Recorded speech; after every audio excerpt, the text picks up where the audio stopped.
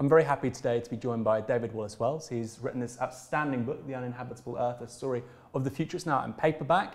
It's got plaudits galore. Very happy to have you on, David. Thanks for having me. So in the book you talk about how you're not an environmentalist. In my opinion, this is an outstanding piece of work that covers climate change, climate systems breakdown. What does that mean when you say you aren't an environmentalist, or has that changed? Are you now an environmentalist?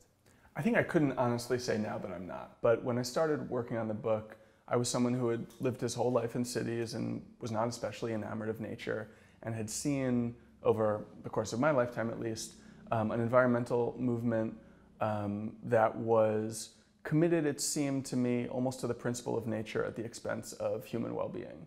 And the trade-off wasn't always clear, and there are parts of the environmental movement that I admired, but it felt animated by concern for the natural world primarily. And I came at this subject much more as honestly a human chauvinist who felt terrified at what was possible for the human animal living on this planet under conditions of climate change.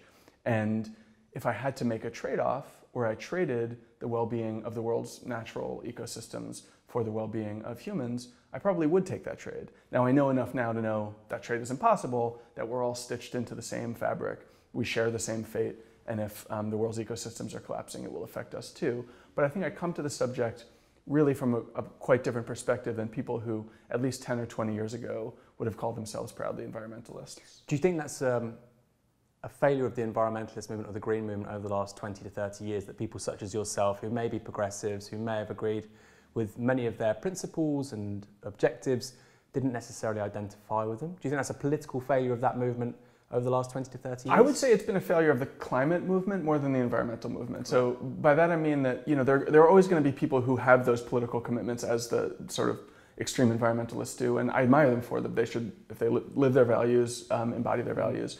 But to the extent that there was an effort to engineer a sort of more mainstream climate mobilization in politics in the UK and the US, I do think that there was some missed opportunities for reach out, that there were a lot of people who had concerns about the state of the natural world and what it would mean for humans living in it for that natural world to be degraded in dramatic ways.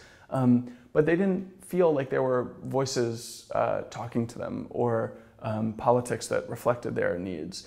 At the highest levels, there was something much more like sort of blasé technocratic solutionism. And I think as a result, for a long time, a lot of people who might have otherwise been mobilized by the worsening conditions of the planet felt not as engaged as they might be. But I think the bigger problem there was the storytelling and the messaging outside of the political sphere. I think that for a generation or so, scientists were really reluctant to talk honestly about what they knew and saw coming for climate change. And I think climate journalists were the same way, because they took their cues from those scientists. They felt it was irresponsible to be frank with the public. And I think as a journalist, I think that was patronizing and problematic. But to the extent that I think of myself now also as a sort of quasi or part-time advocate, I also think it cost the environmental movement, the climate movement, a lot of support, because many people who were like I was until a few years ago, aware of the problem but not especially alarmed, could have been engaged and mobilized a decade or two ago, but in fact have really only become engaged and mobilized over the last year. And that's really important, because as you detail in the book, most of the damage has really been committed in the last 35 years, 40 years. Whereas obviously we think about climate change beginning Industrial Revolution, late 18th century, early 19th century. But that inertia, that inability to act despite being in receipt of the facts, really since the end of the 1980s properly, that may be the thing that tips us over. And so that lack of a political response really may be one of the great historical mistakes of our species, mightn't it? Yeah, and if we had started decarbonizing seriously in, say, the year 2000, when Al Gore won the majority of votes in his election in the US, we'd have a much easier time doing it than doing now. Now, the technology wasn't where it is today, and so in certain ways it'll be easier starting now than it would have been starting then. But politically, I think it would have been much better for us to get going earlier. And these numbers, you can they're so astonishing. You almost can't believe them. I was born in 1982. I've been alive for the clear majority of all of the carbon emissions that have ever been produced in the entire history of humanity. You know, Taylor Swift, who was born in 1989, has been alive for almost 40% of all the carbon emissions that have ever been produced in the entire history of humanity. This morning, I was speaking with James Lovelock, the environmentalist. He's 100 years old. He's been alive for about 90 or 95% of all of the carbon emissions that have ever been produced in the history of humanity. This one man's lifetime. His story includes he arrives on a planet that is completely stable, where only in a few pockets of the world are we even burning fossil fuels, and he will die in a world that is literally on the brink of catastrophe, choking on carbon and unable to get off its addiction to carbon. That is just an astonishing amount of change in one person's lifetime. But as you say, the gradations of change are extreme and horrifying even when you cut them smaller. You know, a quarter of all carbon emissions have happened since the iPhone was released. I mean, since An Inconvenient Truth and since Hurricane Katrina, more than a quarter. These are, we're doing so much damage every year that the climate is changing now practically in real time. We're seeing that with the extreme weather, the hurricanes. You know, as recently as a few years ago, you still had to talk about climate change in the future tense. The subtitle of my book here in England is A Story of the Future. It's no longer a story of the future. It's very much a story of the present because of how much damage we've done just over the last generation as people who are still currently in power were in power. And that I think is horrifying too. You know, I met last week Greta Thunberg, who was talks quite pointedly about the failings of those in power. It's amazing to think just how many of those people are still in the positions that they were 25 years ago. Executives of the fossil fuel companies were working at those same companies 25 years ago.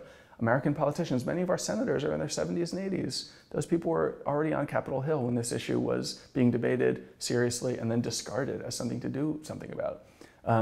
It's really, an indictment of those people, but it's also an indictment of us for not replacing them and producing a new politics that could actually give us a chance of achieving, if not a totally stable, happy climate, then one that you and I would at least recognize as livable. Is there a counter-argument, however, which says that climate systems breakdown is just simply too big for the human mind to fathom? You talked about a story about the future, but it's already here. And I remember a quote made by a friend of mine, and they said, it's not the future which is too complex for us to understand, it's the present. And that's very much how I sort of understand climate systems breakdown, with the rise of extreme weather events, all the sort of tortured means by which it expresses itself in the present, from drought, declining crop yields, rising sea levels, political tensions, resource scarcity, etc. Is it a failure of certain people with certain material interests, who, as you've rightly mentioned, are still often in positions of power, or is it a broader cognitive issue? Because, of course, if it's just the former, we just need to get rid of those people and get new people. But if it is a question of climate systems breakdown, climate change being simply too big for a human brain or even a society within a specific generational span to understand, that makes an accompanying or appropriate politics quite hard to generate, doesn't it? Well, I think we are poorly suited to tackling this challenge. I think that we have cognitive biases that prevent us from seeing it clearly. I think that we have a sense of our own self-interest that sort of coaches us to move more slowly or to think more, more through conceptions of our own self-interest and that sort of thing. I definitely think that there are problems at the individual level cognitively.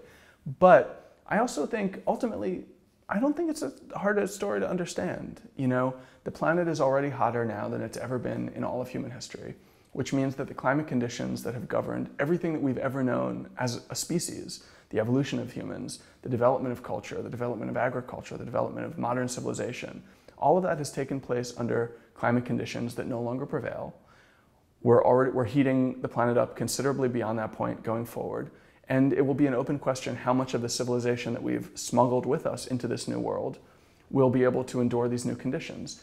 To me, that's actually relatively easy to understand, and I think you can see that that narrative connection when people immediately at the arrival of a hurricane or a wildfire are now pointing the finger at climate change. I think generally speaking, the informed public does understand the issue and its complexity.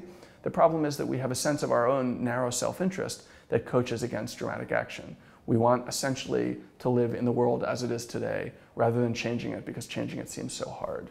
I think to me that is the bigger challenge affecting individual action. I think we've gotten through the conceptual, past the conceptual threshold and have communicated the basic big picture science sufficiently so that those who have their eyes open now see climate change almost everywhere they look. So given all that, why do you not think there have been more popular expressions of climate change and this catastrophe which has already started? If you look at the highest grossing films of last year, Black Panther, The Incredibles, Avengers, if you look at the big sort of TV series of our generation, Game of Thrones, House of Cards, do you see a connection between this detour into fantasy? There's no other word for it. Despite the fact we have aging populations, mainstream culture has never been more infantile in many ways. And the scale of this calamity, do you think this is almost signifying that we don't want to talk about probably the most important seismic challenge humanity's ever confronted?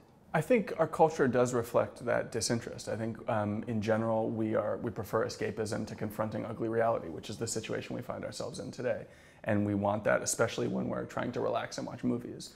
But I also see in the growth of superhero movies a kind of anxiety about the fate of the planet. I mean, these are stories that are essentially contemporary morality tales and fables. And as I write in the book, one of the things that is happening as we enter into an age defined by climate change is that we are collectively entering into a kind of mythology. If it's only taken us, say, 30 years to bring the planet from a stable climate to the brink of catastrophe, and now we have only 30 more years to really avert some worst case scenarios, that means that my lifetime is going to contain this unbelievably epic story where we've brought the fate of the world into our own hands and now we have to decide what to do with it. This is mythology, it is theology to a certain extent. And I think the fact that our narratives are turning more in that direction through comic books probably reflects some sense of the grand scale of the drama that we're all living through today, even if it's also the case that it reflects our total escapist fantasies. And I think this is really important to keep in mind in the sense that generally with climate, very few things resolve themselves neatly. You know, it's not the case that either we're going to save ourselves from climate change or we'll be in a total disaster. It's not the case that we're going to produce eco-socialism or eco-fascism.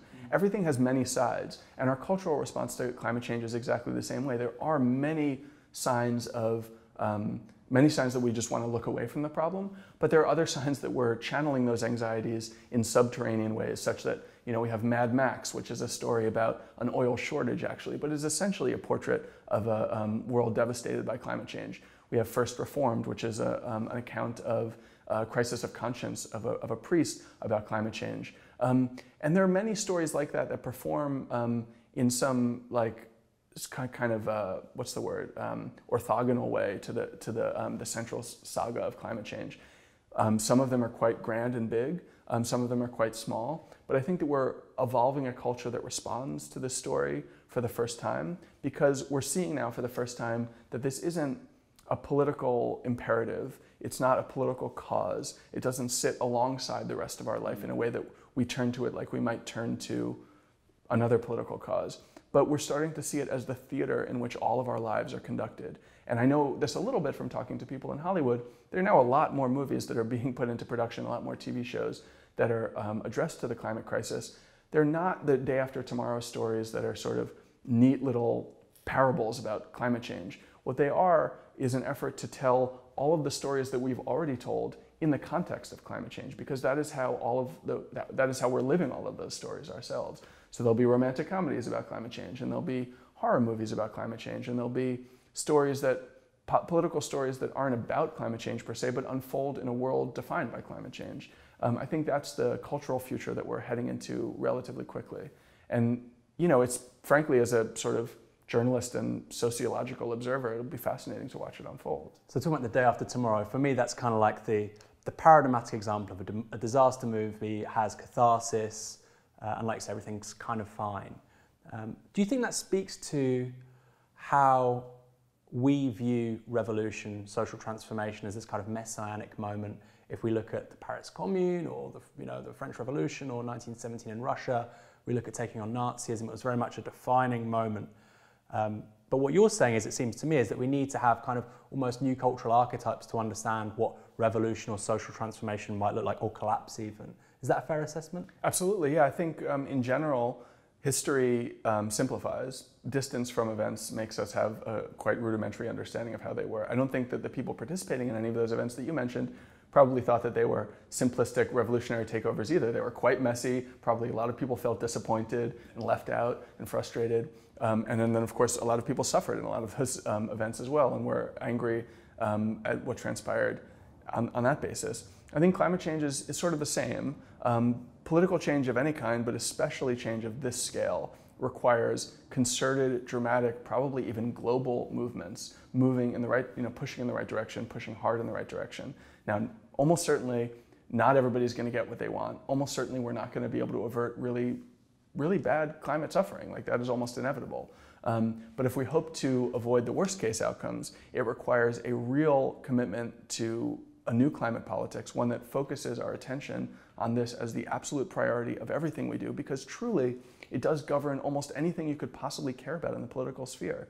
If you care about poverty, if you care about income inequality, if you care about violence and conflict, if you care about violence against women, if you care about famine and drought, if you care about political instability and social disarray, if you care about crime, all of these things have a climate fingerprint now. And 30 years from now, 40 years from now, if we've done nothing to address climate, each of those challenges is going to be much, much harder to address than it would be if we had solved the climate part. Solved is too generous a word. If we had addressed the climate problem now and sort of softened each of those impacts along the way. There's a study came out a few months ago showing that the countries of the developing world had already lost 25% of their potential GDP over the last 4 decades because of climate change. They're a quarter poorer than they would be without climate change already today.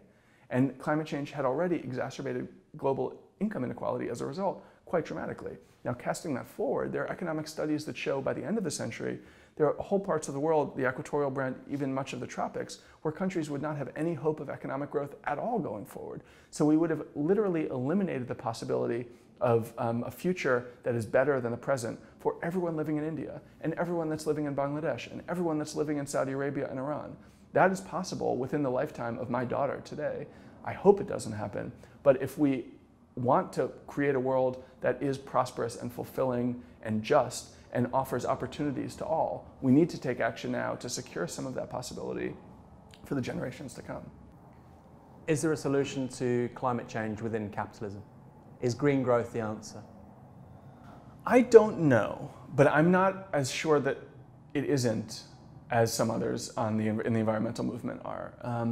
I think a lot depends on how we design that growth and how we shape capitalism. I think absolutely, for sure, the system as it exists today needs dramatic reform, at the very least, to address this crisis. Probably something more like systematic renovation. But if I imagine... Such as what? Well, for instance, the IMF, which is no lefty organization, estimates that we're today subsidizing the fossil fuel business globally to the tune of $5.3 trillion a year. Now, that's a slightly misleading figure because they don't just count direct subsidies, they also count the fact that our carbon price today doesn't reflect environmental externalities. But if you take that number seriously, $5.3 trillion, we could theoretically redirect those subsidies to renewable energy and investment in R&D in carbon capture technology and new transportation infrastructure, et cetera, and essentially solve the problem immediately. I mean, that is an investment of a scale globally that could achieve that kind of transformation. And that wouldn't even mean perturbing any part of the system except the payout that we give fossil fuel companies today. I mean, it's a lot. I mean, that's maybe 8% of global GDP. It's huge. That's a lot, yeah.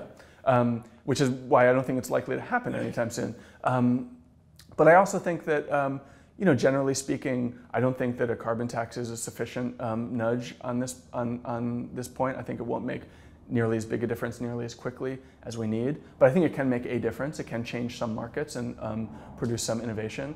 And I do think if you look at the rapid growth of renewables over the last decade or so, especially in countries like the US and the UK, but really actually all around the world, that is growth that was made possible by public investments, but then carried forward by private innovation and market forces, and which in the right regulatory environment would be poised to take over the whole global energy system. At the moment, we still have many countries in the world who are kind of captive to the interests of oil and gas, and who are whose regulations reflect that that policy capture. But if we didn't, I think that because of the market power of renewables today, we could imagine a totally remade energy system in relatively short order.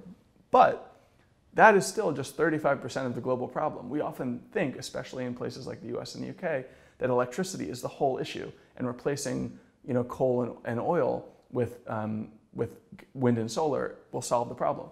It's barely a third of the solution to the problem. We also have to completely reimagine how we do infrastructure. If cement were a country, it would be the world's third biggest emitter, and China's now pouring more cement every 3 years than the US poured in the entire 20th century.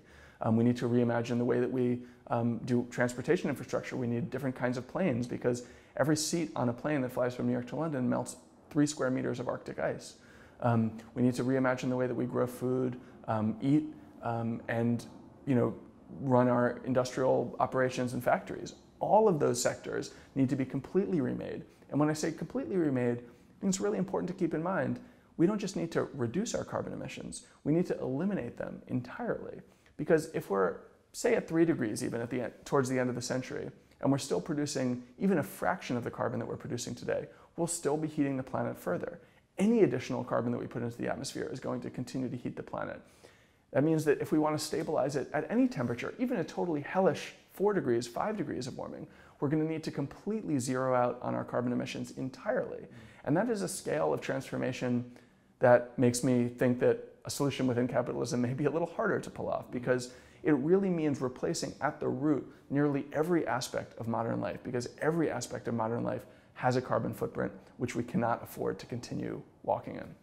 Here's the thing. I agree with that conclusion, and I agree there probably is a place for the price mechanism and for market diffusion. That's why I find the Green New Deal so alluring, because it's quite obvious, actually, if you look at the graphs, you look at the data, that by the end of the 21st century, global energy demand could be met by renewables to a significant extent, if not entirely.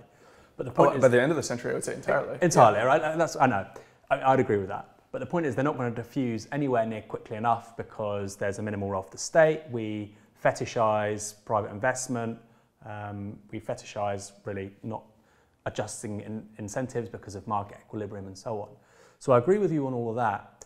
But it sounds to me like you're talking about such a systems change that it would clearly be at odds with specific economic interests to such an extent that you couldn't really call it capitalism. We can call it capitalism. People are still investing money to make money, fine. But it would look so fundamentally different to what we presently have on a global scale. That to me does sound revolutionary. And I don't use the term lightly. Yeah, I think that that's a fair assessment. I think it's worth keeping in mind that the UN's main analogy for what we need to do is World War II. They say that we need to mobilize against climate globally at the scale that we mobilized against the Axis forces in World War II. Now, it's an open question. Is what happened during World War II socialism, capitalism? It's a complicated mix of different systems at once, I would say. Right. There were still, markets were still operating and trade was still ongoing, but there was a dramatic takeover of industry by most of these nations involved in the war, a total redirecting of the priority of their countries. Yeah. In the US we had, the UK too, a draft, and also a draft of all fighting age men, and all women of that age were drafted into the workforce. So we saw a total transformation of the entire culture of these countries within just a year or two. That's what the UN says is necessary to avert catastrophic warming. Now we know that's not happening now, but it's also important to keep in mind that climate change, again, it's not a binary thing. It's not about avoiding that 2-degree threshold or else we give up. If we're able to keep it to 2 degrees as opposed to 2.5 degrees, or 2.5 degrees as opposed to 3 degrees, that's a huge success. And people often ask me if I'm optimistic about this story, and ultimately I think it's a matter of perspective. When you and I walk around outside, we're acquainted with the climate of the present day, and I think intuitively, emotionally, we anchor our expectations for the future based on what our experience of the climate in the present is, which is really not rational, because we know that the climate is inevitably going to change somewhat, and probably somewhat dramatically. So I prefer to base my expectations on the path we're on now, where we're headed, what we're doing now. And if the UN says that we're on track for about 4 degrees, or actually even north of 4 degrees of warming this century based on what we're doing now, I think we can avert some dramatic share of that, maybe 1.5 degrees, maybe 2 degrees, get us all the way down to 2 degrees of warming, through action that I see as possible through policies like the Green New Deal and other sort of targeted regulatory and investment programs taken up by, it would have to be all of the countries of the world. But I do think that some progress like that is possible within something like our existing system. Now again, we may look back on reforms that we put in place 50 years from now and think, wow, that really was a transformation. We used to do things one way, and now we're doing things another way. But I think that that change of that scale, personally, is unlikely to be brought about by what we, in our history classes, learn about as revolution, and is something likelier to be something that's slower, more complicated, and unfolding in the world as we recognize it today, rather than involving a total transformation of the political systems that we live in. But I could be wrong. Yeah, I think the analogy of the Second World War is a really compelling one, actually, because if you look at the UK, the US, obviously the UK is deindustrializing nowhere near as much as the United States. It's difficult for us to imagine that 70, 80 years ago, full mobilization of industry to create tens of thousands of tanks, planes, etc. And I often talk about the role of the state in dealing with these kinds of challenges, whether it's demographic aging, climate change. And I say, look, 1939, war breaks out. You didn't have the British ruling class say, let's leave it to the market as how many Spitfires we're going to start manufacturing. Yeah, Supermarines still make the Spitfires, but there are state-led targets, there's state-led investment that say you have to produce this many units within this particular period of time. And for me, that is clearly such a massive break with where we are presently with the utter primacy of shareholder value, privatization, outsourcing. But I agree with you, it's not a revolution perhaps as traditionally understood, but I think it's such a break with the past that I think it's going to meet with political resistance, which brings us to the Green New Deal. What should be the primary sort of political mobilizing frames for the Green New Deal? Because often it seems to me that what it's trying to do is make very radical demands without really upsetting anybody. And the truth is that certain interests lose out if we adopt the Green New Deal, otherwise it already would have happened. So, I mean, is that a fair assessment? Do you think it could go further, or do you think the messaging of it's just right? I think the messaging genius of the Green New Deal is to attach climate transformation to social justice programs that are extremely popular but have no political platform in the US at the moment. So people really like the idea of a jobs guarantee, and they really like the idea of universal health care. They're not universally popular programs, but they command commanding majorities of public support. And in fact, those initiatives are much more well-liked than the direct climate ones that are rolled up in the Green New Deal. I think there is some real genius positioning there. I think that, yeah, of course, some people will, there will be some institutions and some sectors of the economy that suffer. But I think it's important to keep in mind that at the moment, the government's hands are already on the levers of power here. We're already subsidizing the fossil fuel business in significant ways.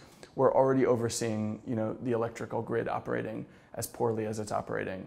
We're already regulating agriculture and what farmers can and can't do. The question is, are we imposing those regulations and conducting that oversight and making those investments in ways that actually pay off, or only sort of short-term payoffs for particular interest groups? And I think you're right to suggest that they're really the second, but that also suggests its own solution, which is to say, if you can really make them investments that pay us back quite quickly, then they will be extremely popular investments in the relatively short term. And I think on that point, it's been really encouraging to see just over the last couple of years, really a whole new economic conventional wisdom emerge around climate change. As recently as 5 years ago, most economists would have said, climate change could be scary, but the impacts actually don't add up. They don't cost all that much when we look at the bottom line. And the cost of taking action to prevent it is actually quite high. And so you have to say, do we spend all this money, lose all this economic growth in order to prevent outcomes which may seem to us humanitarian crises, but are not hugely impactful economically?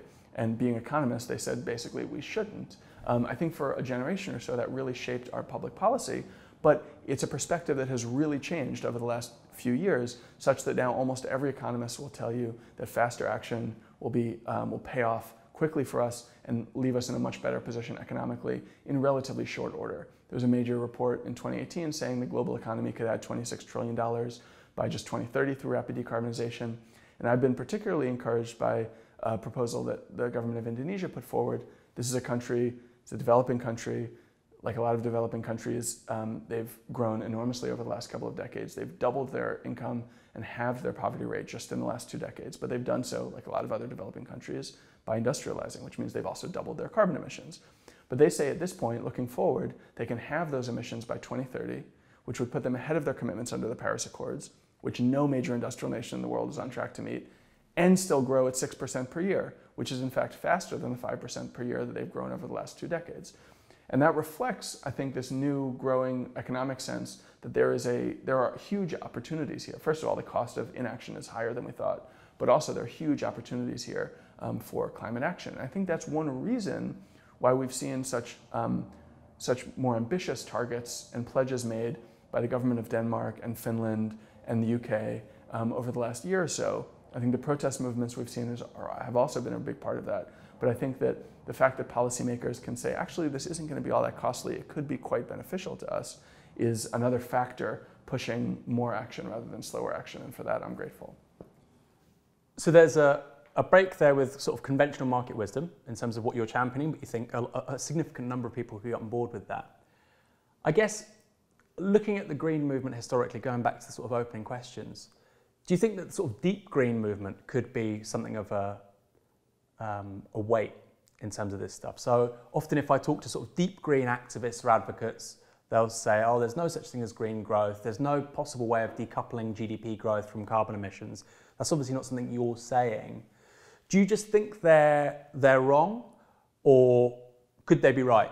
And you know, and does that therefore mean that the entire sort of political economic project you're talking about doesn't really have a viable future? Well, I think that they're right to point out that the entire history of economic growth is coincident with our use of fossil fuels and has been tied up in that in a totally, where things are in bed together the whole time. We probably would not have the history of economic growth that we've had without fossil fuels. The question of whether we can, develop a new system that continues to deliver growth without relying on fossil fuels, I think it's an open question. I think it's fair to raise the question. When I look at the progress of renewable energy in particular, I see a lot of hope there. I see that we've been able to expand our capacity quite dramatically, and prices have fallen astonishingly over the last decade. Again, if they would call you a technological sort of optimist or utopian, wouldn't they? That would be their sort of response. I do have faith in technological innovation. I don't have faith that we have enough time to see that come about without also a lot of government oversight and regulation. I think it has to be sort of all solutions at once. That's the scale of the problem that we're dealing with right now. But I also think that the deep green movement, as you're calling them, have a different set of concerns than I do. When I read about the environmental devastation that's required to produce solar panels, I wish that weren't the case. But to me, that isn't a reason to not continue producing solar panels. When I read about the amount of rare earth mining that has to be done to produce new battery capacity, again, I wish that we didn't have to do that. But I'll take that deal if it stops the planet from warming an additional degree or 2 degrees, because I think the impacts of that level of warming so outweigh the environmental concerns of that kind that it's worth taking. And just to use an example to illustrate the point, the UN is expected to release a report in about 6 weeks about the state of the oceans. They recently did a major report on land.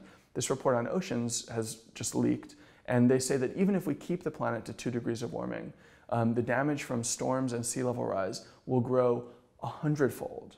We will be dealing with 100 times more damage from storms and sea level rise as we're dealing with today, even if we hold the planet to 2 degrees of warming, which I think practically is about a best case scenario. They say even if we keep things to 2 degrees, 280 million people will be displaced from their homes.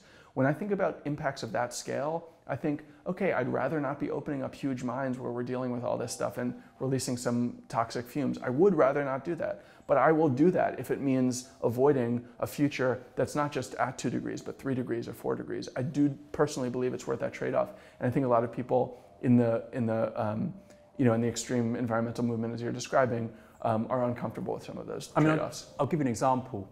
Here in Britain, there's a new coal power station which is being created to produce steel. And right now, the only really viable way of producing steel at mass scale is by using coal. That may change in the next 10 to 15 years, but that's where we are right now. And immediately, because a Labour council signed that off, Green Party activists, even including their leader Caroline Lucas, said, look, this really undermines their green credentials. And I'm thinking, if we're going to have a Green New Deal, we're going to create, have a rapid rollout of high-speed rail, getting more people to use buses, etc., retrofitting homes. Clearly, we're going to be using more stuff just generally. But I viewed that critique as quite limited, quite weak, and ultimately I think it's going to fail. Because like you say, the alternative is this other thing, which is hundreds of millions of people being displaced, potentially dying. Which is my final question, I guess. That view, which I think is a really compelling one, I agree with it. It seems to me that's at odds with the kind of view you get from Naomi Klein, where she talks about extractivism. And extractivism and capitalism are the same thing, as if mining anything, as if taking any kinds of resources from the planet was a necessarily bad thing. And I think what you really capture in this edition, actually, because it's talked about at the end, and of course it's a paperback version, you talk about it really succinctly, about how this is really an anti-humanist politics. Is that a fair assessment, that this kind of idea of extractivism, that mining is necessarily bad? Do you think that necessarily privileges nature, capital N, above human happiness and human flourishing? Well, I think that there's a lot of extraction of human capital going on too, in a kind of punishing way in the current system. So I wouldn't say that opposing the system on that basis is anti-humanist. But I do think that we're in a crisis point for the fate of the species on this planet, and I think that requires us to really prioritize and emphasize ourselves to make sure that we can secure a kind of livable, relatively prosperous, relatively rewarding future for ourselves. And, as I say, if that happens to mean a little bit of environmental degradation here and there, I wish it weren't the case, but I'll take it. Frankly, if I think that our only hope is going to a degrowth model where we've abandoned the principle of growth and consumer well-being and all of the material comforts that people like you and I enjoy unjustly because other people in the world are suffering as a result. But if we think the only model, the only paradigm, the only solution to this problem is abandoning all that, when I look at the world, I see a very slim chance of us abandoning all that in the time that we need, that we have to change our system. And that makes me not object to that perspective at an intellectual level or even a political level. On both of those levels, I have sympathy for that reading, but almost just on a practical level. And in that sense, I may be wrong. I may be foolish, or I may be naive. There may be much more of an appetite to abandon the system that we live in today than I think. But my own read is that there are many more people who are discontent on the margins, who want some changes, but who don't want a total overhaul of their entire worldview and expectations for the future. I don't think there are many people who want to live in a world where they can no longer expect that their children will live more prosperous lives than their own. I think that there are many, many more people who want to continue to believe in that future. And I think that requires some amount of accommodation to a growth economy and possibly even an extractive economy if it comes to that. I think if we want to throw that out the window, we're going to be asking the world to swallow a lot that they are not going to be happy swallowing.